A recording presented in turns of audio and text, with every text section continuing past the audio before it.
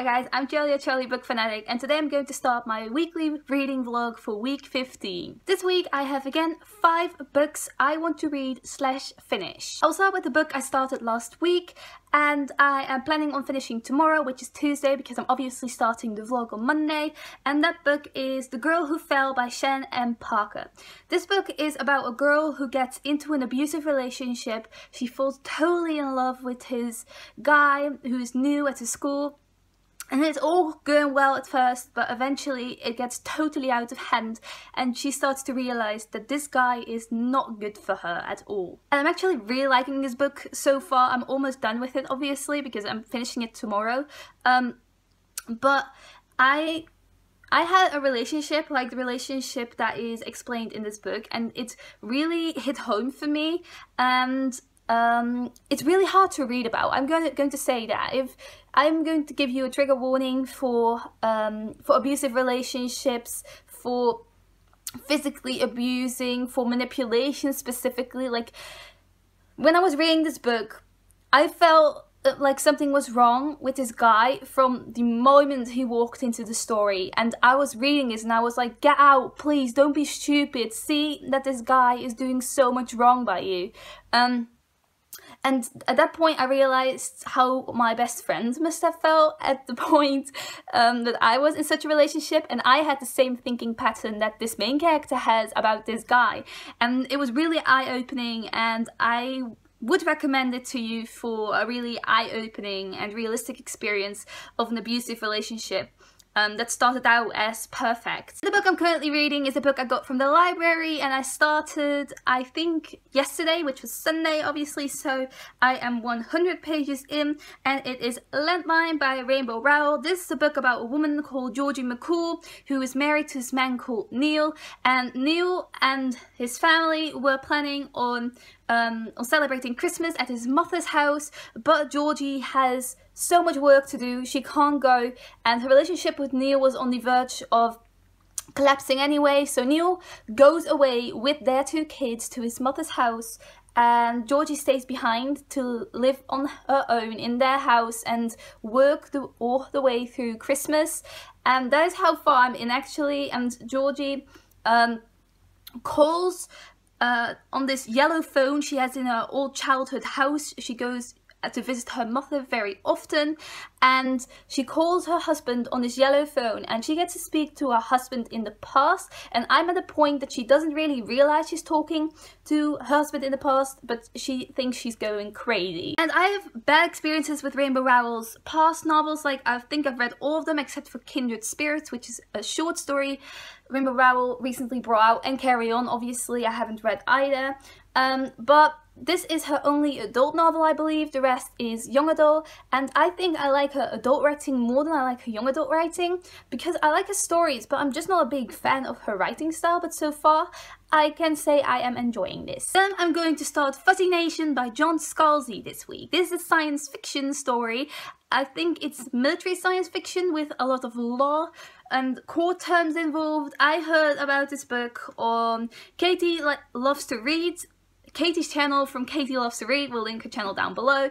And I had my eyes set on Fuzzy Nation for a little while already, but I wasn't really interested in it. And then I heard Katie talk about this book, and she said there was a lot of law involved, and I'm a law student, if you didn't know that. So that piqued my interest, and I wanted to read it. Then the book we all been waiting for me to read is Legends by Marie Lu. This is the first book in the Legend trilogy by Marie Lu. I have read the first book in her other series, The Young Elites, and I really like that.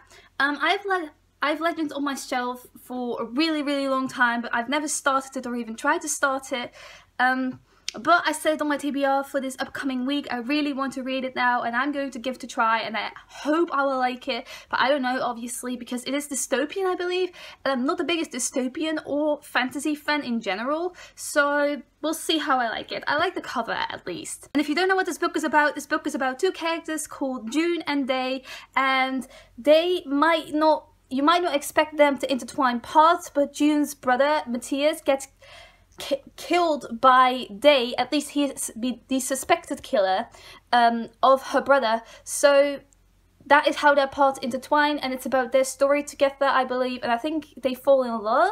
I don't know, but I'm guessing that Day is not the real killer of June's brother, otherwise that would be really messed up, wouldn't it? And the last book I'm going to read this week is a book I have physically as well, and I got in recently, but I haven't talked about this book at all on my channel or even shown it anywhere, not even in my most recent book haul. But I said on my channel that I didn't want to read the story necessarily, but I would want to read retellings of it, but I changed my mind. When I saw this cover on my favorite website to buy books on, which is a Dutch website, I needed to have it. Like, this edition is the most beautiful thing I have ever seen. When I saw it like this, I was like, I need to have it. This is the most beautiful book I have on my shelf, and I do not regret reading this. It's a short book as well, so I should be able to finish it this week easily. And look at the back of this, like, look at how pretty it is. It says, "All children except one grow up. Do you believe?" And then the inside, it looks like this. And it's so pretty, like, look at that, so pretty, like, I can't stop looking at it. And it has these kind of pages, and oh my god, they have other books in this series as well, and I would only buy these books just for their covers. Like, look at them. They have them in Pippi Longstocking and The Wizard of Oz, and I think I would like to read The Wizard of Oz as well, especially with such a beautiful cover. Like, I can't stop looking at this. It's the prettiest thing I've ever seen. If you don't know what Peter Pan is about, it's about a boy called Peter Pan who goes to his house where 3 children live called Wendy, John and Michael, I believe, and he takes them and they fly off together to Neverland, where they have loads of adventures. I heard this book is really dark, like darker than the whole Disney animation, but I don't know how dark this is going to go, but I am excited to find out and then read all of the retellings about it. So this was my start of the vlog, and we will go on with the week now. So I will talk to you later. Hi, I'm filming my reaction to The End of The Girl Who Fell by Shannon and Barrie. I'm crying. I am literally crying. This book, like I said before, this book hits close to home because I had a relationship like the one that's described in this book. It didn't get as bad as the end of this book. It didn't get physical or anything like that. It was mostly manipulation. But this book, like, the end of the book, I was so terrified for the main character. Like, there are people who are in these abusive relationships every single day. There are other teenage girls who have experienced the same thing as the main character in this book.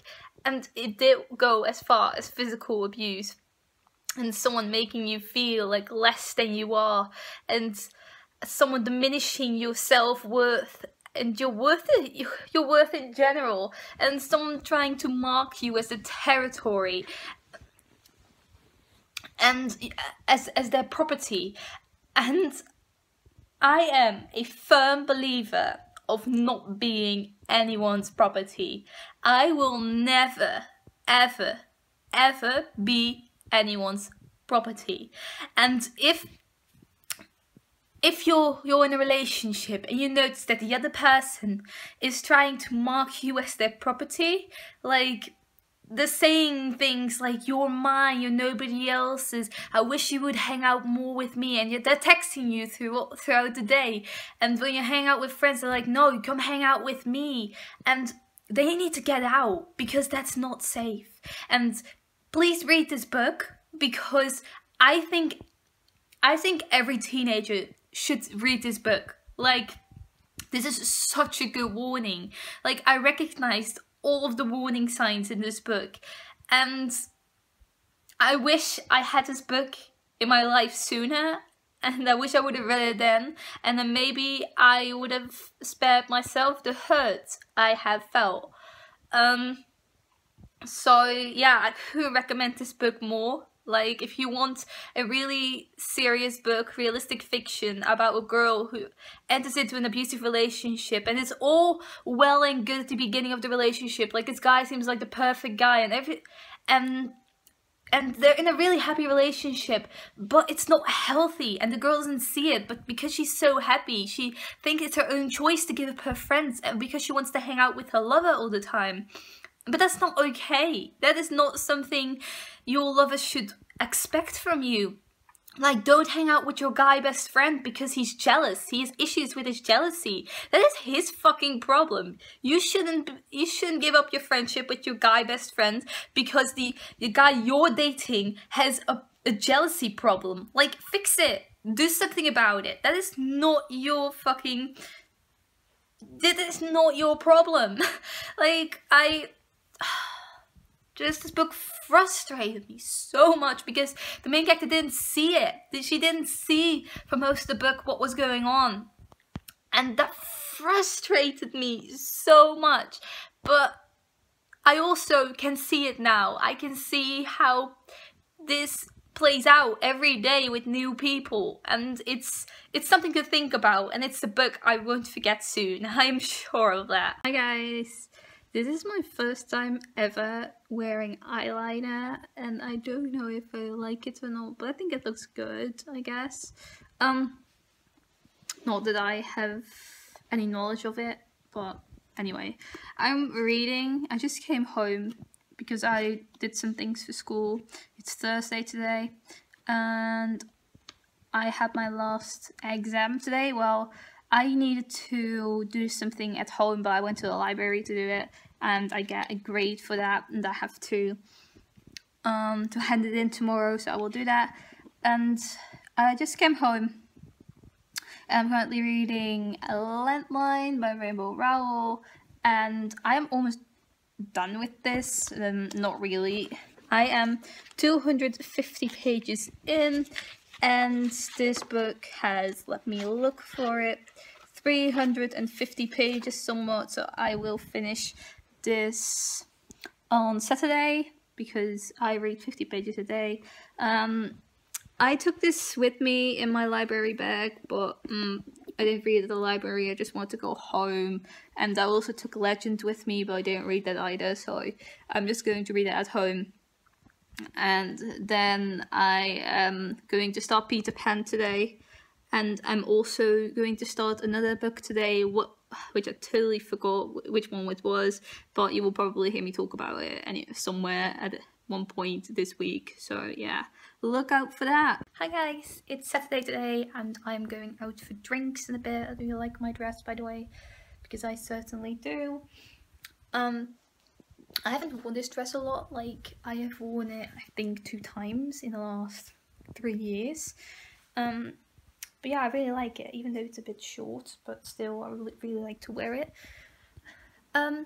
So, what did I read today? Like, I'm still on track. I've been reading everything I needed to read this week, and I finished Landline by Rowell today, and I really liked it. This is the first Rowell book I actually liked. Like, you know, that's crazy. I'm going to give this one 4 stars. I'm going to write a review for it tomorrow because I'm going out for drinks in a bit, you know. I don't have that much time. So I also just read 50 pages of Peter Pan, which still has a lovely cover, and I'm going to finish this one up tomorrow because there's 200 pages and I'm 150 pages in. I'm trying to put this back, but it's not really working. I'm going to do that in a bit. And then the other book, I'm reading Legend by Marie Lu. I'm this far in, like this is the ending, so I'm doing quite good now. I am 250 pages in, and this book has 300 pages, I believe, so I'm going to finish that one. I think tomorrow as well. So that's really nice. I'm going to read 50 pages of Fuzzy Nation right now, and then after that I'm going out. Fascination, I'm not going to finish tomorrow. I think I'm going to finish that next week because I started that one later, but I don't know for sure actually. Have to check on that. But I'm doing real good, and I can't wait to read more. So I just wanted to update you on my progress through the week up until now. Hi guys, it's Sunday today, so it's the end of the vlog. I thought I would update you on my progress this week. So I finished Landline by Rowell. I'm currently reading Peter Pan by J.M. Barrie. I'm going to finish this. Like, I'm currently reading this. I have 50 more pages to go. I have 50 more pages to go, and then I will finish this. This is a lot different than I expected it to be, if I'm being honest. Like, Peter is one of the cockiest, most annoying characters I have ever read about. And it's a lot darker than I expected it to be. I really don't like any of the characters in this, but I really, really like this cover and this edition. I can't dislike this book just because of the cover. Like, how shallow is that? Anyway, I read 50 pages of Fuzzy Nation today. I didn't read 50 pages of Fuzzy Nation by Scalzi, by the way, yesterday, because I wanted to just chill before I went out for drinks with my friends. So I'm going to finish that next week. I was already going to finish that next week, but I am going to finish it a day later, but that's not a problem at all. And then I am also still reading Legend. I don't know if I will finish that today or tomorrow, but it's on my bookshelf. I don't have it with me, but I will read 50 pages of that today, and then I'll see if I will finish it or not. So that is what I read this week, what I finished this week, what I'm currently reading. I hope you enjoyed this vlog. I think it's a really long one because I filmed a lot this week. I don't know why, but I just did. So I will see what I actually filmed this week in a bit, and I hope you enjoyed it. Thank you for watching anyway. Goodbye!